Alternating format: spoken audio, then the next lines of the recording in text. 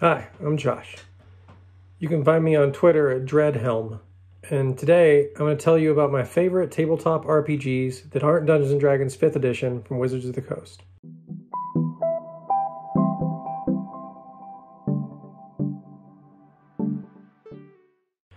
Now, first off, to be clear, I'm not here to knock 5e D&D.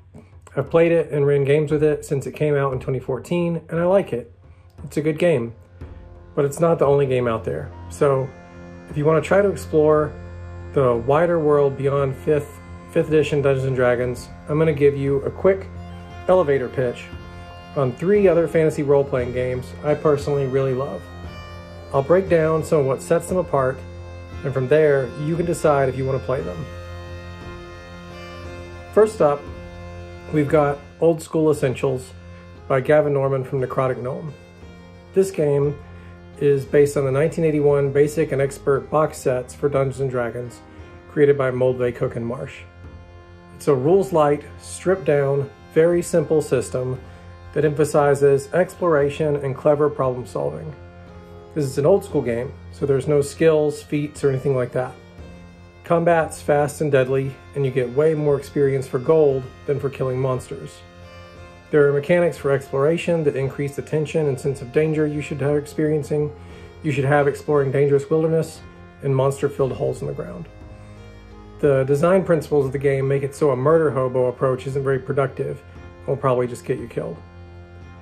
The game rewards clever problem solving and resourcefulness, well beyond the limits of your bare-bones character sheet. Old School Essentials has become a favorite of the old school renaissance for a few reasons. First, the BX rules are very easy to hack and modify if that's your thing. Second, it's designed for easy use.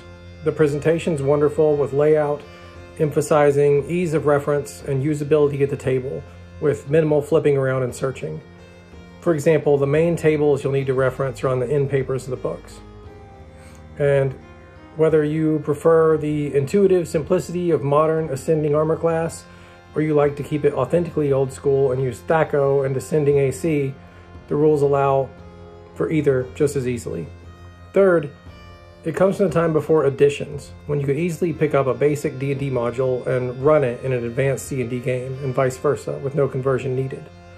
As a result of all this, the OSR as a whole shares broad compatibility, and Old School Essentials is kind of the baseline for that.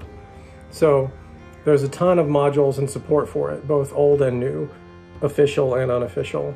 If that's too basic for you and you want a little more, there's an advanced expansion for Old School Essentials, which brings in a lot of options like additional races and classes, while still being quick and easy to run and play. The game comes in a few different formats, from box sets of modular booklets to a number of different rules tomes. But if you want the entire game, classic and advanced, all you need are the OSE Advanced Fantasy Players Tomes and Referee Tomes. Next up, there's Hyperborea by Jeffrey Talanian from Northwind Adventures. This is another old school game, but with a very cool twist. This one's a mix of old school rules, basically a tidied up AD&D, with an awesome setting baked in. The game is based on the weird swords and sorcery and science fantasy of Robert E. Howard, Clark Ashton Smith, and H.P. Lovecraft. Imagine Conan the Barbarian meets the Cthulhu mythos on a lost continent of Earth that slipped into a kind of alternate dimension. The rules are 90% the same as Old School Essentials, just with a few additions and twists here and there. Still pretty rules light, but there are more race and class options, and combat is more robust, for example. It's the setting of Hyperborea that really sets it apart. Since the game takes place on Hyperborea, a fantastical lost continent of Earth like Atlantis, Lemuria, or Mu, every PC is a human. This gives it big classic swords and sorcery vibes. The difference isn't whether you're a human, elf, or dwarf, or whether you're a Viking, a Pict, Roman, or Atlantean, or something like that. There's weird alien technology, pantheons of elder gods and great old ones like Cthulhu and Tsathoggua, and in addition to all the normal sorts of D&D type monsters like ogres and goblins, there are bizarre cosmic horrors like Migo and Shoggoths to face. The current edition comes divided into 2 hardcovers, a player's manual and a referee's manual. along with an atlas of Hyperborea. There are a bunch of really cool, very nicely produced adventure modules and other game aids like a referee screen available from Northwind Adventure's website, hyperborea.tv. Last but not least, we've got Castles Crusades by the Chenault brothers, Stephen and Davis, and Matt Golden from Trollord Games. This is another old school game, actually one of the very first made at the beginning of the old school Renaissance in the early 2000s. But this time, it's all about combining old school feel and modern game mechanics. This is the game that Gary Gygax said would have been 3rd edition AD&D if he'd done it. And it really is, in my opinion, the modern spiritual successor to Advanced Dungeons & Dragons. In fact, the name is a reference to Gary Gygax's original wargaming club, the Castles Crusades Society. So, what makes it modern? Well, it does away with THAC0 and descending armor class in favor of ascending AC and a modern unified mechanic based on rolling high on a d20. If you're used to playing 5th edition D&D, it's going to feel very familiar with a smooth, easy learning curve. In fact, if you already know how to play 5e, you'll pick this up very quickly and easily. What makes it old school? First, it doesn't have skills. Instead, it has a very simple system called the Siege Engine, where task resolution, character abilities, and saving throws are all based on attribute checks. You have prime and secondary attributes based on your class and choices you make creating your character.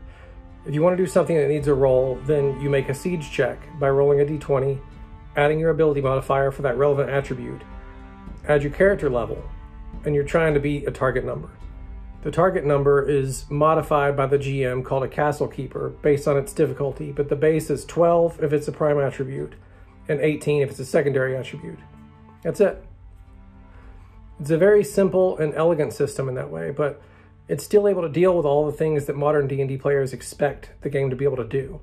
At the same time, combat is very fast and deadly.